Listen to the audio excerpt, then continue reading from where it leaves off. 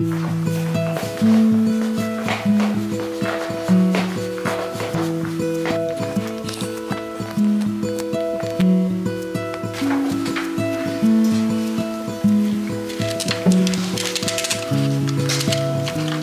I could watch them all day, but it's time to get back to work. Oh, that's frosty today. Time for a coat. Of course, we mustn't forget about the wildlife this time of year. Right, let's put these out. Yeah, make sure these are disposed of correctly. Not the greatest idea. I mean, they should be biodegradable, really. Days of plastic are, you know, over really. Okay, I'll give it a few minutes, grab myself a cup of tea. Oh, there's a bird already. I must be really hungry. Let's see if I can see what we're feeding at the moment. Oh, there's a little robin. Great tits, blue tits. Who's going to be the bravest? Ah, there's the robin in the tree. He's very hard to film. I've tried him so many times. Normally follows me around the garden when I'm gardening, digging. Of course, the land is solid at the moment, so just down to feeders. Maybe we'll do a stakeout in the garden next to where the feeders are. Right, I might take a few minutes for them to forget about me in here.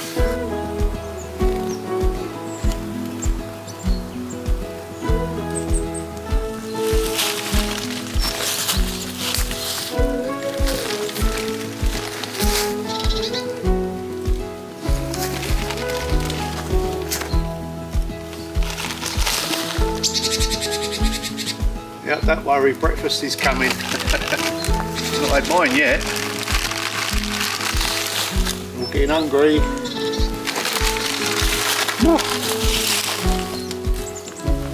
Right, now let's see what we can get.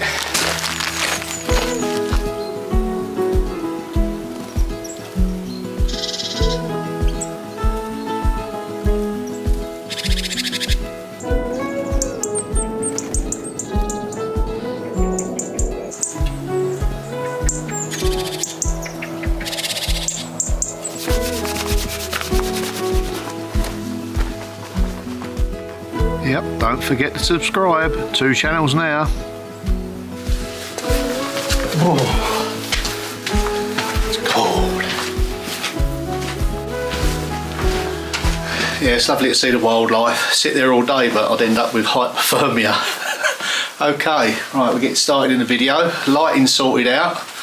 Let me know what you think of the new improved lighting systems. I've got these everywhere now. I've got some LED lights as well. So hopefully, now I do listen to your comments, and I did know the lighting was a bit of a challenge. Sometimes it's the camera, you got it on the wrong setting. When you've got gloves on, you're working away, you hit the touch screen and you change something.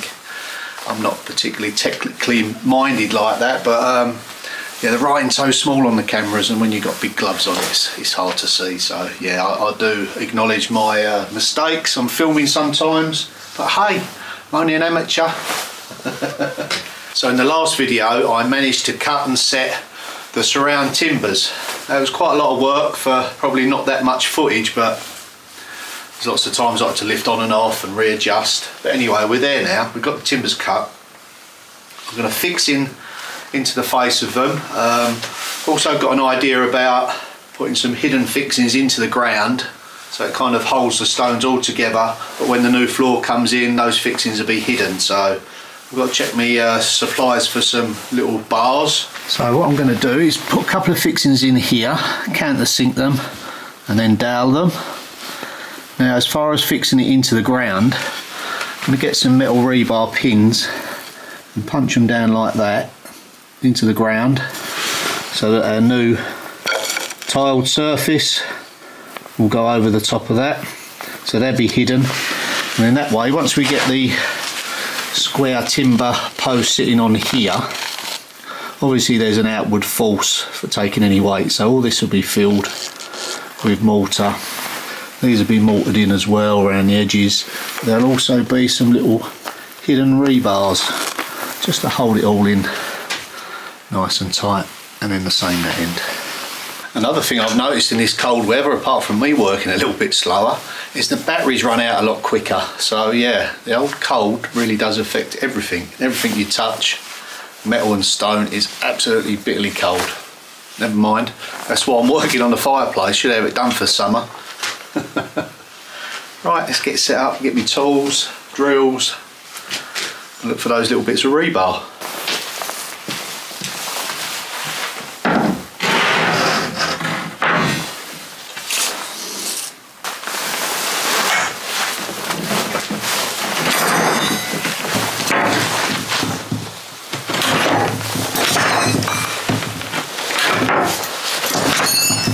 So that's the pins cut. I've got a little bit left over in case I need some longer ones. Put those to one side. I'm just going to mark the hole.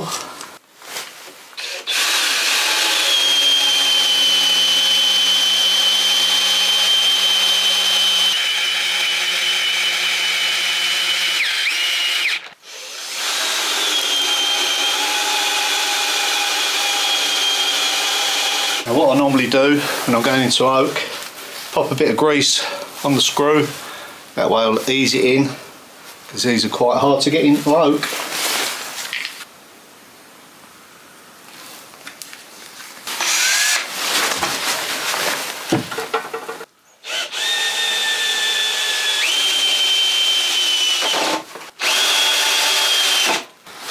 One in the bottom, and that will be nice and secure.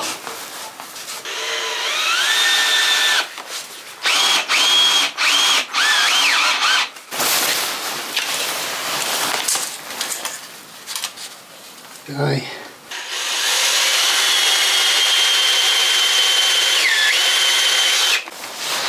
Let's drop this back down. I think that'll help close the... Yeah, that's it. That's closed it up. Brilliant.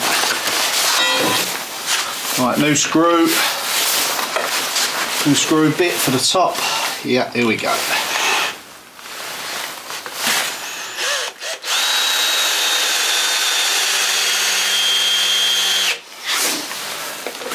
I don't think that's going to come apart anytime soon. Brilliant, that's that all screwed up. Right, I think I better level it back up again, get my pins out ready, make sure it's all square, pin it, and then on to the next stage. Making progress now. Boy, that was hard digging out yesterday. Ooh. Certainly taking shape now.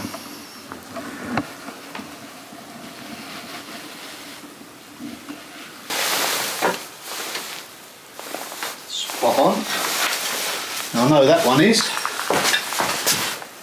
Yep.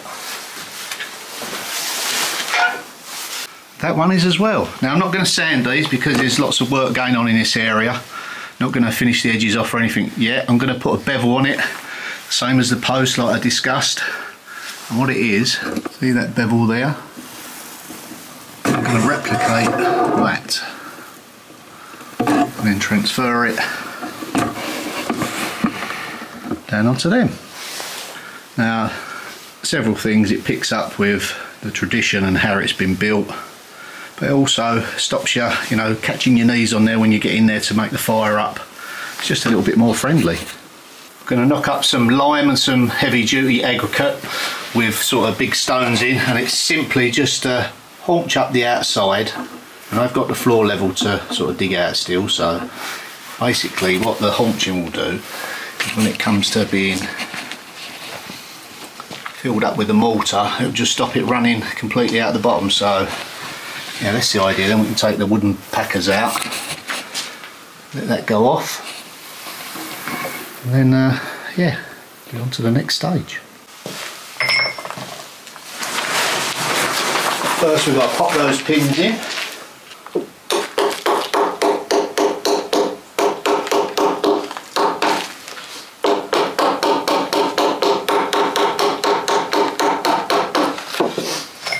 Hopefully I can tap that down.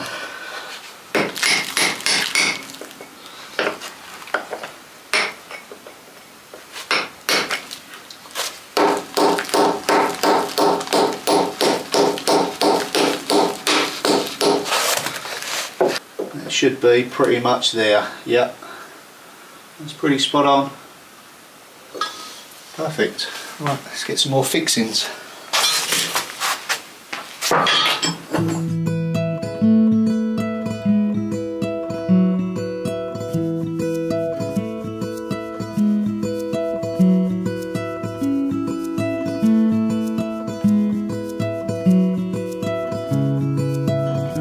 So we just get this end pinned now.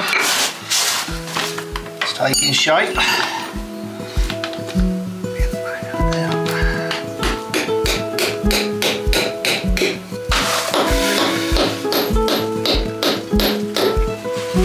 So we've now got all the pins in. What we're going to do now is pour in the mortar all around here, along there,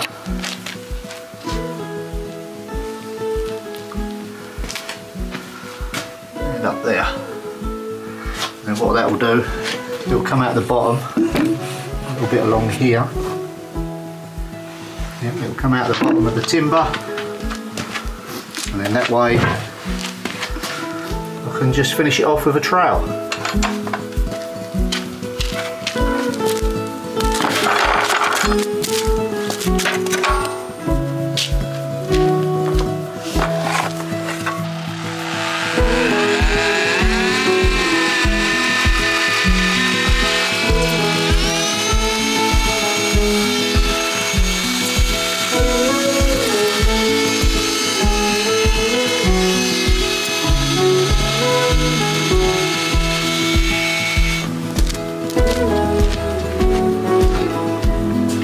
Now I just simply pour in.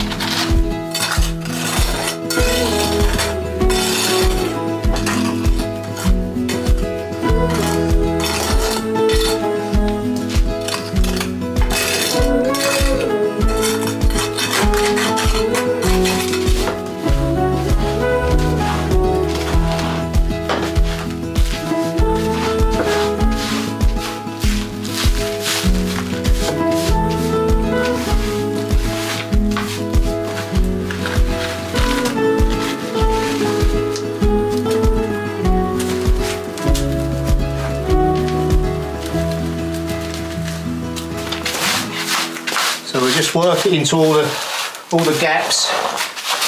We'll give it a little tap. This floor is absolutely solid that I'm standing on now.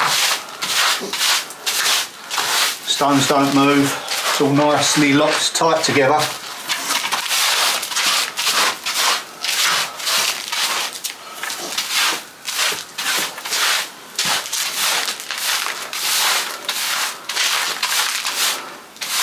Don't forget to check out my other channel. I dare say you've heard about it, Sean's Universe. Just visited an absolutely fantastic chateau. I won't give too much away, so head on over, check that one out. I much appreciate your support. I know there's lots of channels and you do watch, you know, so many nowadays, everybody, but I think you'll enjoy that one. Let me know in the comments, maybe you don't. Now us YouTubers rely on your support, feedback, comments, likes to keep the channel running, because without you it's not possible.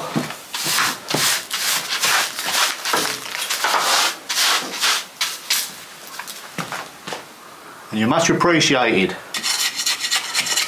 Because it's a dry mix, a little bit of agitation and it will just flow into all the voids and cracks and holes. Yep. It's to make it look like it's always been here. This isn't the final pointing, this is just, I think probably one before I'll point it out with a wet mix. And of course this big granite pad acts like a storage heater, once it's warmed up,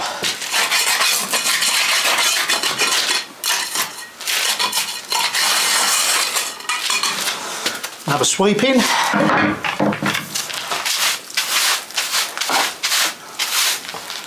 There's no way that I could have set these on a wet mix and lifted the stones up on my own. So just had to think of another way, and I have. Every bit as good, not better.